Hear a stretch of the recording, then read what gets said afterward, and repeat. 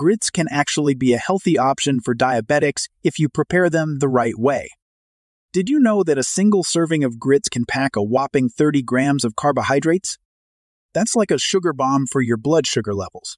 Today we're going to discuss whether grits are bad for people with diabetes or not. Please watch the video until the end, because I will also reveal a powerful method for reversing diabetes effortlessly.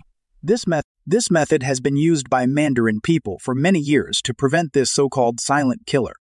So, let's begin. If you've ever been to the South, you know that grits are a breakfast staple. But for those living with diabetes, the question is, are grits a good thing? Or are they a bad thing?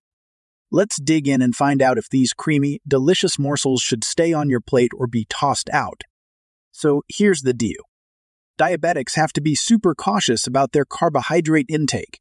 Foods high in carbs can lead to spikes in blood sugar, which is definitely something to avoid. And when it comes to grits, they're basically made from ground corn, which means they can have a high carb content. This raises a big red flag for anyone watching their blood sugar levels.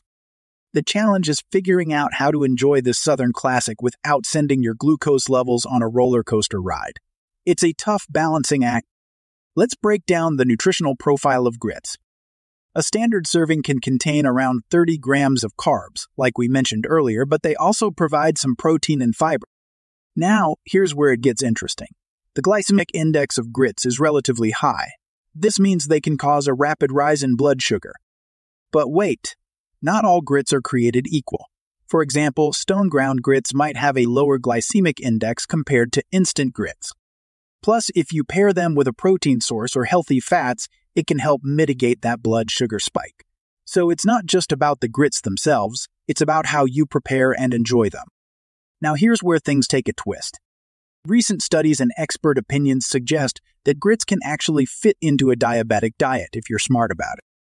Nutritionists argue that enjoying grits in moderation, especially when balanced with other foods, can be perfectly fine. For instance, adding some veggies or a bit of cheese can slow down the absorption of carbs and help keep your blood sugar stable. Some folks even recommend using cauliflower grits as a lower-carb alternative. It's all about being mindful and making those grits work for you instead of against you. So there you have it. While grits may initially seem like a diabetic's worst nightmare, they can actually be enjoyed in moderation with careful planning. It's all about understanding their impact on your blood sugar and finding ways to balance your plate. Remember, knowledge is power. Now, as promised, I'd like to share something very exciting with you. Apart from the conventional methods that are commonly used to prevent diabetes, there's a completely natural and effortless way to prevent diabetes, which has cured hundreds of thousands of people. The secret method is unknown to most people because doctors do not want to disclose it to their patients. It might be because they want their diabetic patients to keep coming back, or perhaps a big industry in diabetes management revolves around selling medications to the diabetic population. It doesn't matter if you are newly diagnosed with diabetes or if you've been managing the disease for years, this natural method will certainly work for you. Do you want to know more about this secret method? Check out the video description and click the link provided to discover this astounding secret.